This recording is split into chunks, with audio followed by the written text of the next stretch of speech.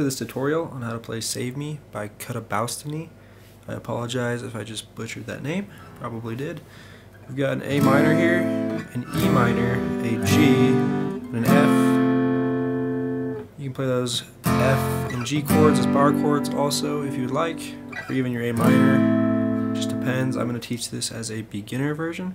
So we're going to walk through how to play those chords. If you already know how to play those chords, go ahead and skip ahead.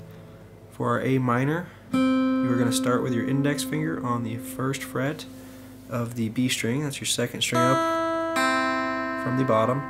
And your first fret is the farthest fret to the left. Your middle finger is going to go on the second fret, so one fret over from your index, on the D string, and that's your third string down, 1, 2, 3 strings down. And your ring finger gets tucked right under on the second fret of the G, which is your third string up. 1, 2, 3 strings up. And we play 5 strings. We do not play this top E string here, low E. So just those 5 strings get played on your A minor. For your E minor, you can shift both those fingers up 1 string. So now your middle finger is on the second fret of the A string, which is your second string down. And your ring finger is tucked right under on the second fret of the D, and you play all 6 strings. So there's your E minor.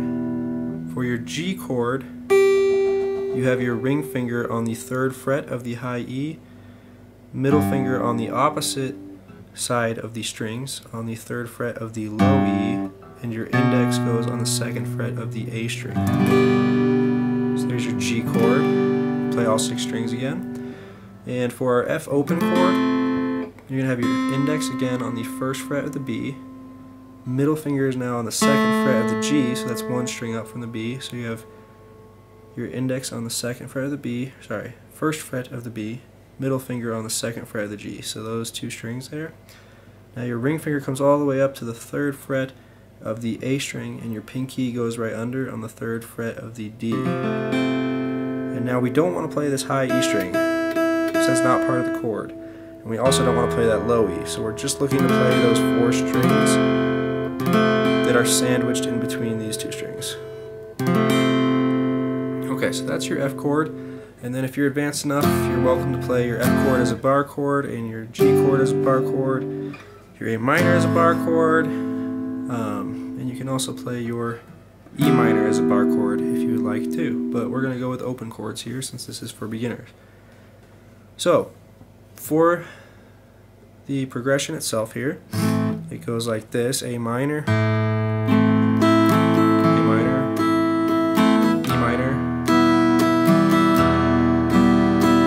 F, to your G. And the picking and the strumming goes like this. So we're going to pick our root note on the A minor, which is this A string. And we're going to strum up, up, down, up, pick, up, down, up, pick, up, down, up, pick, up, down, up. And you do that twice for each chord. So on A minor it goes like this. Now we go to our E minor. Our root note changes to the low E string here. Same strumming.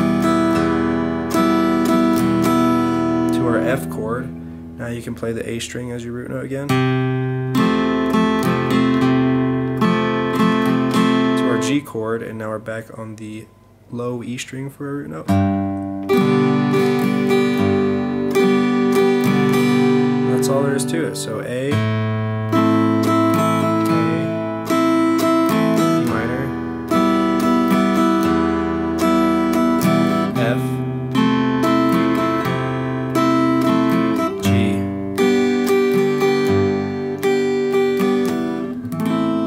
all there is to the progression for just about the entire song. There are some parts in the song where they're going to stick on the A minor for a little bit, so it'll just be but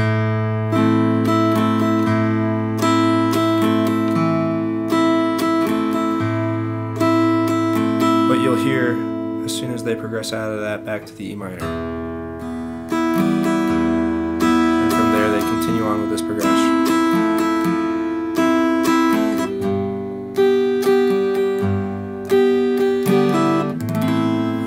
there is to it. So that is going to be it for this tutorial.